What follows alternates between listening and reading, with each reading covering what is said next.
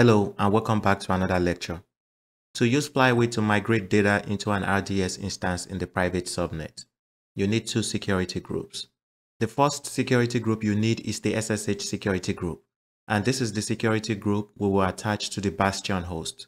On this security group, you will open port 22 from your IP address. The second security group you need is the database security group, and this is the security group you will attach to the RDS database. On this security group, you will open the port for your RDS database engine. For example, in this project, the database engine for our RDS instance is MySQL, so we will open port 3306, and we will only allow traffic from this port if that traffic is coming from the Bastion host security group. To create the two security groups we need for this project, in the management console, type VPC in the search box and select VPC under Services. On the VPC dashboard, first let's filter by our VPC. Under Filter by VPC, select this drop-down and select your VPC. Once you've selected your VPC, scroll down. Under Security, select Security Groups. Then click Create Security Group.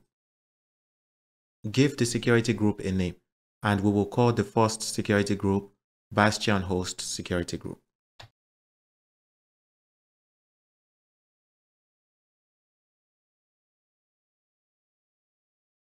Once you've given the security group a name, we will use the same name as the description. Once you've entered the description, under VPC, remove the default VPC by clicking the X button. Then select your VPC. Once you've selected your VPC, scroll down. Under Inbound Rules, click Add Rule. Under Type, select this drop-down and look for SSH. SSH is here, I'll select it. Once you've selected SSH, under Source, select this drop-down and select My IP. For security best practice, anytime you open SSH port, always make sure you limit it to your IP address. Once you have added an inbound rule for SSH and you have limited to your IP address, scroll down and click Create Security Group. There you go. We have successfully created the Bastion host security group, and on this security group, we open port 22 and we limit it to our IP address. The next security group we will create is the database security group. Select Security Groups up here. Then click Create Security Group. Give the security group a name and call it Database Security Group.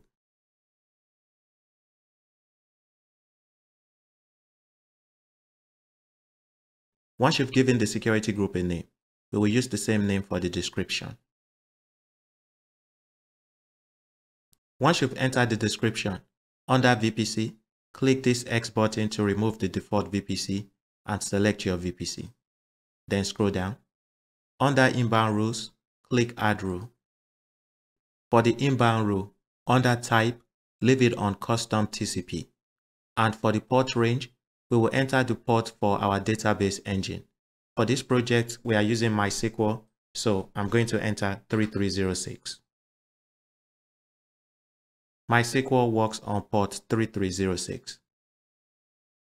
Once you have entered the port for your database engine, under Source, click in here, then scroll down to Security Groups. Under Security Groups, select the Bastion host security group you created previously. So what this means is, when traffic is coming from port 3306, we will only allow that traffic if it is coming from the Bastion host. Once you have entered this inbound rule, scroll down and click Create Security Group. There you go. We have successfully created the database security group. And on this security group, we opened the port for our database engine and we limited the traffic to the Bastion host. If you have any questions on this lecture or there's any part you don't understand, please leave your comments below. Thank you, and I'll see you in the next lecture. Bye.